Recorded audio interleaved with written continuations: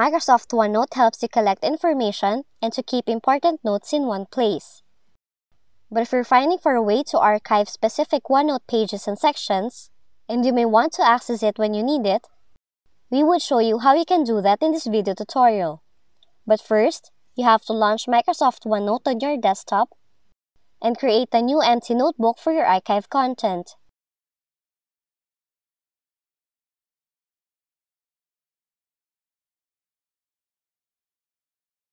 Then, go to your work notebook and select the pages you want to archive. Now to select multiple pages, just press and hold the Shift key while you are selecting the pages in the list.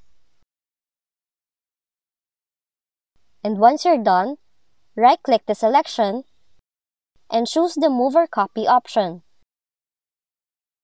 In the next dialog box, select your new archive notebook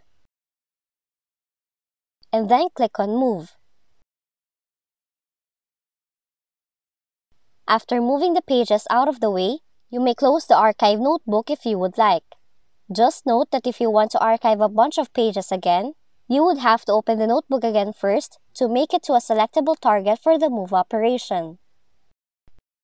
And that's how you can move and archive specific OneNote pages and sections. If you found this video helpful, kindly like and subscribe. You may also click and turn on the notification bell so you can be notified from whenever we release new videos.